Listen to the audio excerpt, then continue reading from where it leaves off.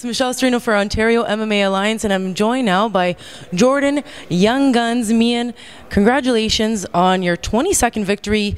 You have more victories than years in life right now on this planet. Just talk a little bit about the most recent one here tonight at SCORE Championship Series against Marius Zaromskis. You keep beating these big names. Just first of all, talk about the fight here tonight. It was a really hard fight. I'm really sore right now, and he took everything I had to give him. You know, he was just tough. You know, he was taking all my shots, and I'm glad I just kept going and got the W. Now, you've fought and beaten some very big names in the mixed martial arts world: Joe Riggs, Josh Berkman, and now Marius Zaromskis. Where do you think that puts you, in your career so far?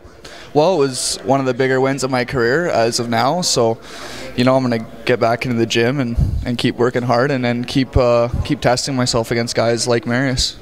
Now, you're sitting down right now because you have a bit of a leg injury. What happened, and when did it happen in the fight? Oh, the first round I threw a front kick, and I caught his elbow there, and it just went numb, so it wasn't a big deal during the fight, but then right after it just shut down, and I having a little trouble walking.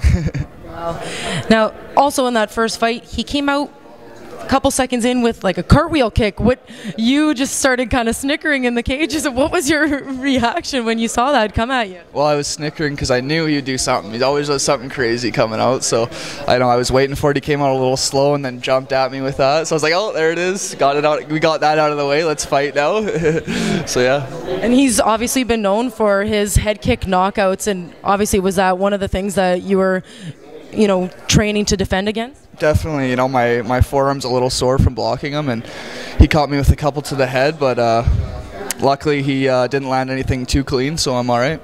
Yeah. So where do you go from here? You're 22-7, you're 21 years old, and you like fighting a lot. You had 4 fights last year. This is like your 3rd or 4th fight already this year. So where do you want to go from here? I want to go back to the gym and get better, so those fights get easier for me. Do you have any plans for anything in the future? No plans yet. I just see what my dad wants me to do, and I'm going to heal up here and wait till I can walk and then get back in the gym. What's it like having, your dad as your trainer, the guy in your corner all the time, having that kind of support system with you? It's awesome. He's got so much love for me, and I got love for him, so it's all good. Our gym, CMC, is just great.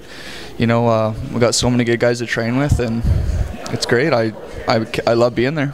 Well, recover quickly, because we can't wait to see you in the cage once again. Congratulations on another big victory here tonight, Jordan. Thank you. Appreciate it.